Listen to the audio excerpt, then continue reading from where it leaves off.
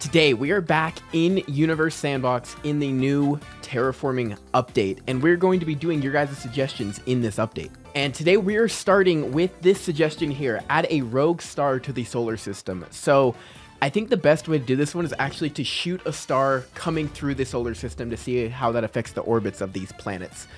So let's do that. Okay, what's a good size star? Alpha Centauri A. That's pretty close to the sun. This is probably like average star size, maybe. So we're gonna launch this, and we don't actually want it to hit anything. We just want it to go through the solar system. I'm kind of gonna go at an angle. Let's just launch it and see what happens. So it is on its way. You can see it here. We're gonna have to speed up time to really see this. Oh, look, it's pulling the sun towards it, which is pulling all of the planets together. Okay, so they just flew by each other. Let's slow down time here. So the sun gets thrown down and Alpha Centauri A gets thrown up. Look how close they got. They almost collided because their gravities were pulling on each other. Let's see how the planets react to this. Whoa, Alpha Centauri A captured multiple of the planets. The sun has none. Alpha Centauri A stole all the planets. Okay, wait. Is Earth in here? Okay. I want to see if Earth will survive this. It's been, honestly, like 50 years since I threw the planet, or threw the star, and still 92% chance of life. It's going down a little bit. Alpha Centauri A stole Earth, Mars, Jupiter. I think it stole these outer planets too, but we're gonna have to wait and see. Yeah, I think so. Oh, something just happened there. They pulled towards each other again. Earth got thrown out. Okay, so Earth did not survive, but you can see it's the year 2209. So if this happened today, we would be able to live our full life still, which is insane to think about. Okay, our next one's kind of a fun one. It's terraform a moon and then give that moon a moon and see how the orbits react to each other. So let's pick a moon of a planet here. Okay, I think I'm gonna pick one of Jupiter's moons. It has a lot, you can see those. Let's do Ganymede, why not? Okay, and we are in the new update, so this might be different than kind of what I'm used to. I'm gonna try just adding water to start. Ganymede's the biggest moon in the solar system, so this is going to be perfect for giving a smaller moon. Oh, look. The primary thing is oxygen, so I think this is... No, it is a water ocean. Okay, but look at that. That's a perfect coverage, I think. It does have some oxygen on it. You can see that here. If we just add an atmosphere, we're going to have to actually pick the minerals. Okay, let's go 1 Earth's atmosphere, and then we'll lower it a little bit because it's not as big as Earth. Whoa, okay. It's all blue. Why is it all blue? I want to... Okay, is there a way to pick which materials are in the atmosphere? No. Okay, oh, there's actually no atmosphere anymore. Here, we're going to have to do this manually, I think. So we're going to set this to 0 and then start adding nitrogen. Oh, maybe not that much. Because nitrogen is the main component of Earth's atmosphere. But then we also need some oxygen. Whoa! Why is it adding so much? Okay. What's our life likelihood at? Hey, it's not 0. Okay. I don't know how to deal with these new atmospheres. It's going to take some getting used to. We have oxygen and we have nitrogen. And we're going to need some water. We already have water. Okay, I'm going to manually kind of do this. Okay, I'm kind of cheating with this atmosphere. I don't know for sure how to really make these. Okay, I'm going to set the temperature to 5. What are we at? 3? I made it go lower. Okay, 4. Okay, we're going to leave it. I'm scared to touch it anymore. So now we're giving Ganymede a moon. So this is a moon of a moon. We're going to have to go random small moon. Maybe that might be too big still. Okay, we're going to go with this one. Okay, basically we're just trying to see if this is going to be stable. So let's turn on trails, yep. And make sure that Ganymede stays in orbit of Jupiter. Yes, okay, this actually does look stable. It's really hard, actually, to put a moon of a moon. Just for fun, I'm going to try to put something really, really small in orbit of this to see if that's even possible. Like a banana. No, see, it's really hard because Ganymede pulls on it too. So Jupiter is pulling on both of these, but the difference in strength is big enough that Ganymede holds onto it. That was a cool suggestion. Terraforming is actually a lot harder, but let's go to the next one. Okay, this one's kind of cool. It says make Earth orbit the sun vertically and see if it has any effect on the temperature and the seasons. So for this one, we're actually going to delete the Earth and then put it back, but we want the orbit to be vertical like this. That's the moon though. Let's do that with the Earth. Okay, planet Earth, and we want it to be about 1 AU because that's how far it is right now. So like here, that's not perfectly vertical, but that is pretty much straight vertical. And it's the same distance as it was before. So let's see how this affects the seasons. So the day-night cycle, whoa, okay, so half of the year, the northern hemisphere is completely dark, and half of the year, the southern hemisphere is dark. So you can see it actually goes around like this. So you wouldn't really have day and night. You would just have, your seasons would be your day-night. You would just be rotating. So like if you lived in America at this time of the year, the sun would just be going in circles in the sky and it would never set. I do think that the ice is gonna melt.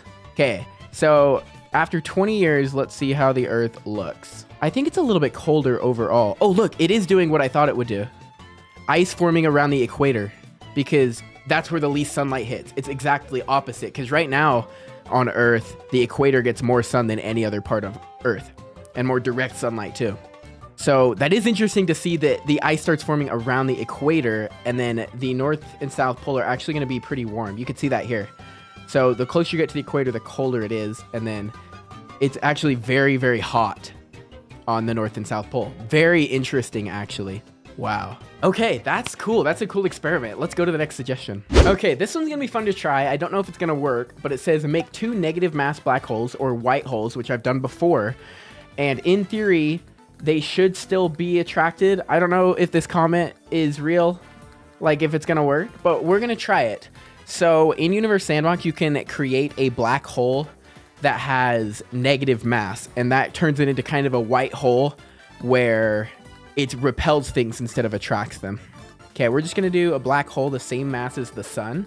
We'll put it right here. We'll put a good background on for this. Okay, so if we set the mass instead of 1 sun to -1 sun, that will make it start repelling things. So if I put Earth next to this, you can see how small it is, but put Earth next to this, you can see it immediately just got flung away. So we're also gonna make this white. Okay, so I have the white hole now. We're gonna put 1 right here and just put 1 right here. I think that they're gonna get pushed away from each other, but according to the comment, they should be attracted. Let's see. Okay, I don't even know what happened. Wait. I think it might have worked. Okay, I need to do that again, but slow motion.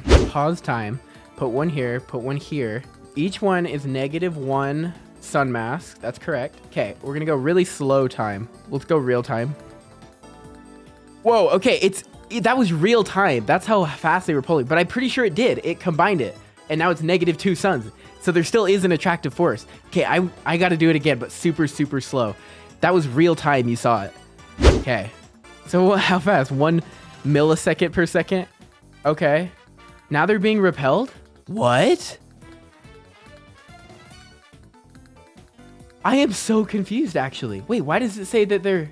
How did it combine when it was going fast? But if I go super slow and then it just combined there? What? It like repelled and then there's a point when it just combined even though they weren't touching. I am so confused, actually. I don't know if this is, maybe I'm using the preview version and this is a bug, but look, 1 millisecond, they'll start traveling away from each other. You can see that. And then there's a point where one of them disappears and it's just inside the other one. Yeah, okay, I think if you turn up the speed fast enough, then it does it. Or not.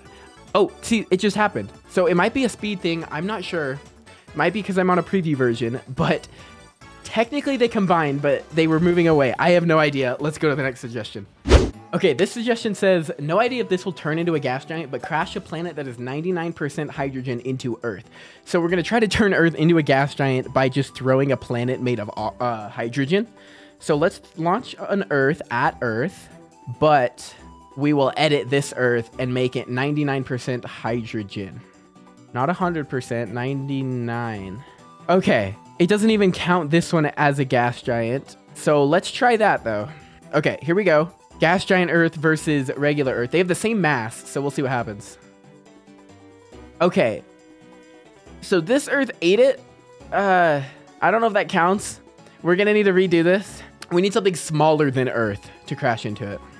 Okay, I'm gonna launch the moon, but then make the moon hydrogen. 99. Okay, it's 99.5%. It's pretty much the same size as Earth. So let's see what happens this time. Okay, all the hydrogen starts falling off. Okay, it looks like a lot of hydrogen did end up on Earth because you can see that here. This is from the new update. Oh, you can see massive tsunamis flooding lots of the Earth. The atmosphere is getting cloudier. You could see that here, but it's not a gas giant. So let's do that a few more times and see if we can make this turn into a gas giant.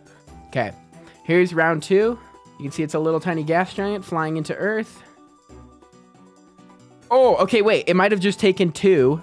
You can see the orbit's wobbling a lot. I think that's because of all these fragments that are moving.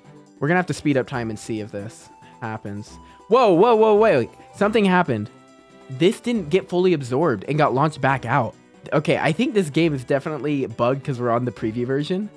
This is still interesting though. And this Earth, this like absorbed it. I don't even know what happened. I guess we'll call that a success because this majority of the mass is in this, and this is a gas giant. So, all right. And our final suggestion for today says you should make a habitable moon and a non-habitable planet, and then crash the moon into the planet to see if that'll make it habitable. That's a good suggestion. So we're just gonna make a quick system. We'll just use the sun, and then, okay, I'm not very good at terraforming, but we're gonna try. I think I found a cheat way to terraform if you just launch Earth into whatever you're trying to terraform. Because Earth, you know, is good for life. So, I don't know, launch a few Earths into this and see if that'll terraform it. I mean, it didn't make it worse. Okay, well, so we actually need to terraform this planet by launching a habitable moon into it. Okay, what's the chance of life on this? 0. Okay, so this is going to be perfect for us to try to terraform. So if we put a moon in orbit here, we don't want a super big moon. Okay, we'll try this. So we need to terraform this moon now. But just adding an atmosphere doesn't work. You got to manually do all this. 0. We'll go 70% of the atmosphere nitrogen. I think that's pretty close to what it is. And then what, maybe 5% carbon dioxide, 10% oxygen. These are just guessing numbers, honestly. And then there's some other stuff in there. And then we are going to, I don't know why the atmosphere is so blue like that. Let's add some water to it too. There we go. Okay, let's see if I can actually get a successful terraform. How does that work? 3.8. I mean, moons are hard to terraform just regularly.